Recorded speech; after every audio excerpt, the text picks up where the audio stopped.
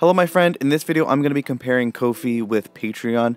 So if you're looking for a membership or simply a way for your audience to have the ability to support you with donations or anything like that, this is going to be the video for you. So let's go ahead and dive right into it.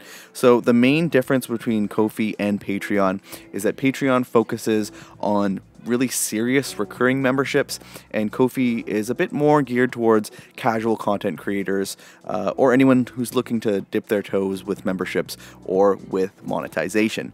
So although you'll definitely find that Ko-fi offers more while charging you less, it is important that you understand the costs and features of each of these platforms so that you can pick the right one that aligns really with your goals as a content creator and how your workflow is as a content creator as well. In addition to this, you actually may want to even combine Patreon's more serious recurring memberships, recurring membership tiers with Ko-fi's ability to offer simple one-off donations and products and commissions with Ko-fi's shop. So let's dive a little bit deeper into this. And before I do, I want to let you know that I've also written an article on this topic, as you can see here. So if you'd like to follow along, or if you simply prefer reading instead of listening to an annoying voice like mine, you can go ahead and Google Ko-fi versus Patreon Best Friends Club. And also, by the way, I actually did Google it, how to pronounce Ko-fi. It is they answered it on Twitter right here, so you can see how do you pronounce Ko-fi, you ask. It rhymes with no fee, so that would be Ko-fi. So let's go back into this. So the main differences is between Patreon and Ko-fi. So when choosing between Patreon and Ko-fi, it's important that you at least look at what they allow you to offer your audience, what features they offer you, and how their pricing works to help find the main differences, and that way you can choose the right one. So Patreon and Ko-fi offer very similar features. However, the main difference is that Ko-fi is more for casual content creators, again, or anyone looking to dip their toes into membership or monetization, while Patreon is really for more creators that want to seriously push a recurring membership. So Ko-fi is a lot similar to Buy Me a Coffee, and you can check out a video where I compare Patreon and Buy Me a Coffee right above here. And that's because there's a bigger focus on offering a very simple way for your supporters to say thank you with less pressure for both creators and their supporters. Patreon's heavier focus on pushing recurring membership means that you will likely generate a more regular income, but will be committed to creating bonus content in addition to the content that you put out on a very consistent basis. This will be for your membership tiers, in order for them to be really effective and for patrons to actually want to stick around and keep paying that recurring monthly membership fee. In addition to this, both Patreon and Ko-fi allow you to create a hosted page and have a Discord integration available. However, you should know that both have little to no discovery features available, which means that you will need to do all of the work when you're trying to bring people to your page and convince them to sign up. If you want to learn a little bit more about how you can actually get supporters to support you in any kind of way, I do have a video above which you can check up here. Finally, when it comes to pricing, Ko-fi has one of the most generous pricing plans around for sure, and is definitely simpler and more generous than what Patreon offers. Jumping right into that, Ko-fi takes 0% platform fees on any donations, and they take a 5% cut on memberships, shop purchases, and commissions, and this could actually be turned into a 0% cut if you subscribe to their Ko-fi Gold plan, which is only $6 per month. So it's pretty generous all around. And when you compare that to the fact that Patreon has 3 different plans and they take anywhere between 5 and 12% and have different features for each, which we will dive into later in this article, it's clear that Ko-fi has a much simpler, more generous pricing. So how can you really make the right choice between these? What we'll do is we will go over Ko-fi first, and then we'll go over Patreon second, going over a bunch of different key differences and similarities that you should definitely know. So first off, why would you want to choose Ko-fi over Patreon? So when compared to Patreon, Ko-fi is a much more relaxed platform that is focused on providing simple ways for your supporters to say thank you and show their support through a donation or a membership or a purchase in the shop there.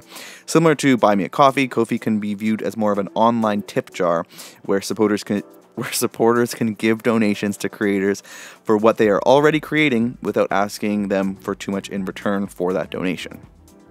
Ko-fi is perfect for more casual content creators or anyone looking to dip their toes in offering memberships, since creators are not obligated or pressured to create content regularly and supporters are not committed to donating regularly. Although it is still possible to create some kind of sustainable income with Ko-fi, this platform may not be for you if you are looking to run a more serious membership platform that generates a lot of income on a monthly basis, because there is less of a fire under your bum pushing you to actually grow that income and push out content new month and all that kind of stuff. So let's take a closer look at these two before diving into Patreon. So what does Ko-Fi allow you to offer your audience? So you can use Ko-fi to offer your audience the ability to support you with one-off donations as well as recurring memberships. The nice thing about Ko-fi's membership is that you are able to offer different recurring membership tiers that have different price points and benefits, just like you can with Patreon. In addition to the one-off donations and those membership tiers, you can also offer products by creating a Ko-fi shop and accept commissions or requests for unique work as well.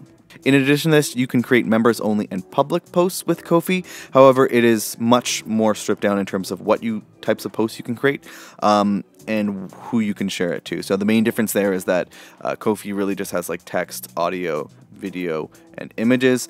Patreon has quite a few more, which we'll go over in a bit. And then again, just like with Patreon, you're able to create a hosted page with Ko-fi, and there's a Discord integration available. So when it comes to discovery features, what are we looking at here with Ko-fi? The main discovery feature that Ko-fi has is a dedicated explore page on their website that showcases featured creators, as well as a way for people to search for different creators, both with a search bar and under different categories. However, really just like with Patreon, you will need to do all the work to bring people over to your Ko-fi page and convince them to actually want to support you. And this is why having an actual audience off of Ko-fi or any of these membership platforms is super important.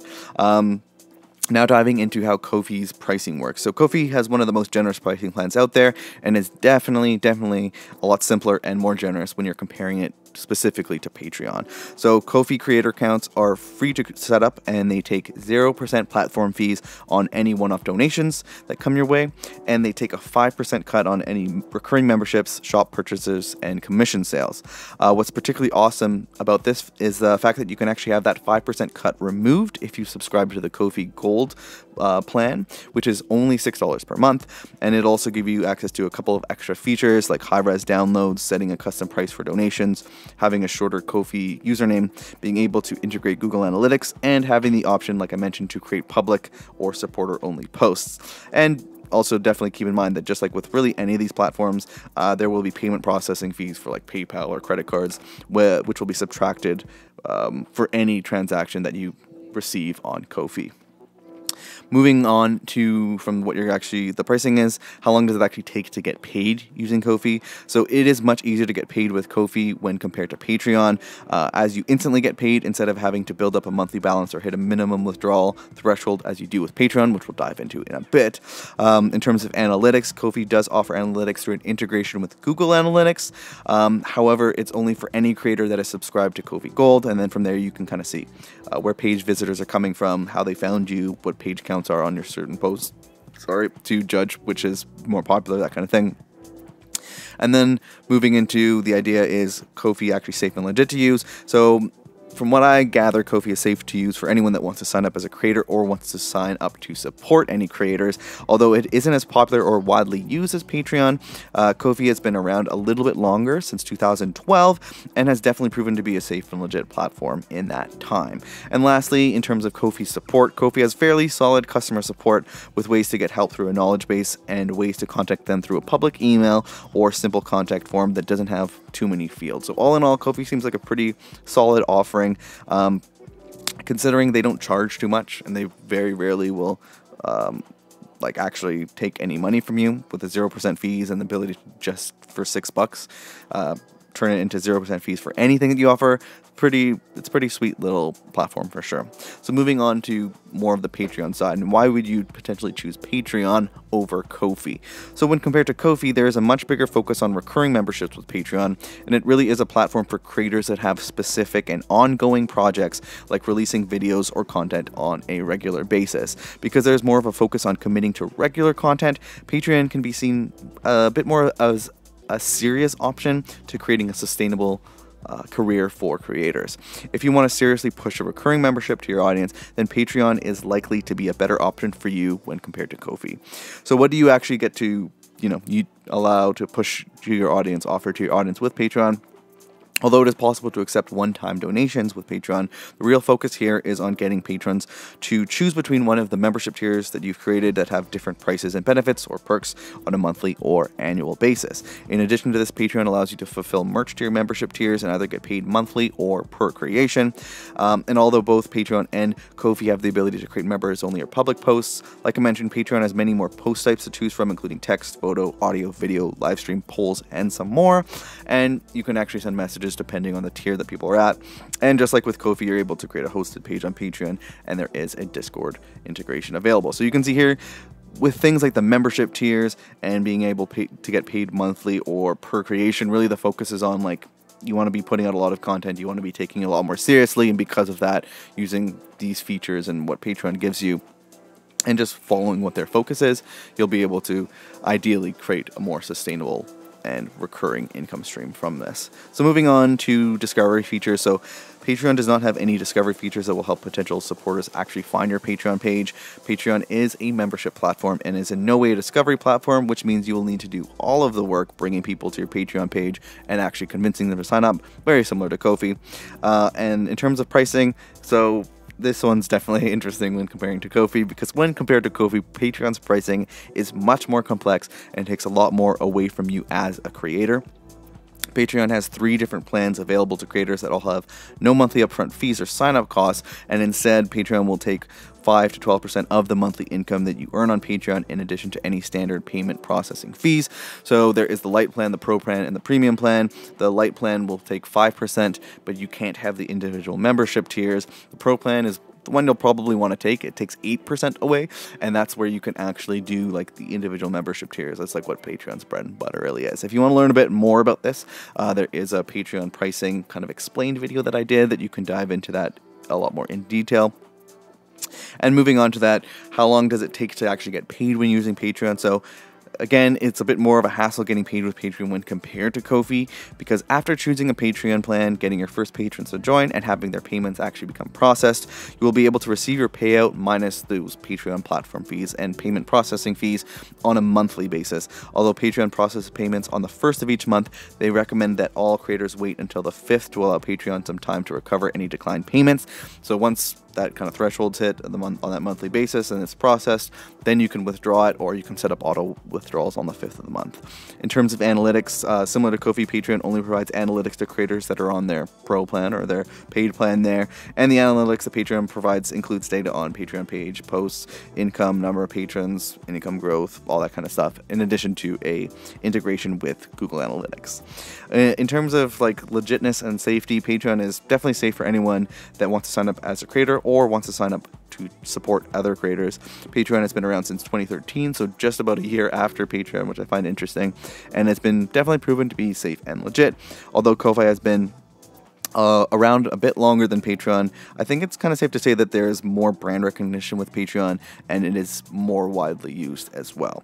In terms of Patreon support, Patreon really has kind of mediocre support that is just a bit more frustrating when compared to the level of support that Ko-fi provides.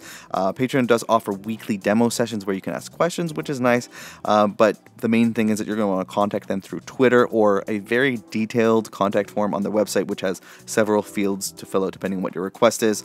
The main thing here is that both Ko-fi and Patreon use contact forms. Just Patreon's is a lot more detailed and will take longer to fill out. They have like, you need to do the request, and then based on the request, there's going to be all these custom things you need to fill out. It's definitely more of a hassle. But yeah, that's really a breakdown of that. If you want to check out the article that I mentioned, there will also be a link in the description. We'll also go into how to get supporters and an audience that supports your art, as well as how to create effective membership tiers for your Patreon or your membership platform that you end up choosing, as well as how to build an actual content plan for your membership that keeps supporters coming back and helps you figure out how you can actually fulfill the individual membership tiers that you create. So that really is I think a summary of these two different platforms.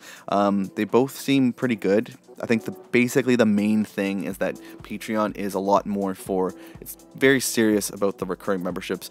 There's going to be a lot more pressure on you as a creator to be putting out content on a regular basis, and it's a little bit potentially more of a harder sell in terms of the fact that you're going to want to figure out how to offer really nice membership tiers so that so that these potential patrons actually sign up, and then you're gonna have to make sure that you actually keep fulfilling the membership tiers too, which can be quite a bit of work. If you want to learn a little bit more about structuring membership tiers and that kind of stuff, I will link to a video above that I go quite in detail about that.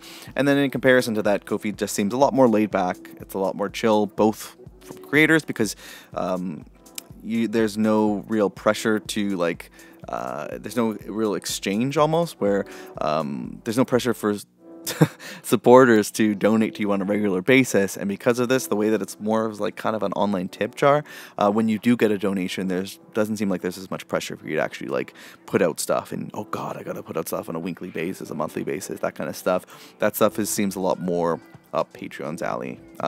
So anyways, hopefully that ramble wasn't annoying and you found this video useful. If you did, please like and subscribe if you found it useful. And other than that, good luck on selecting your membership or donation platform, whether it's Ko-fi, Patreon, or anything else.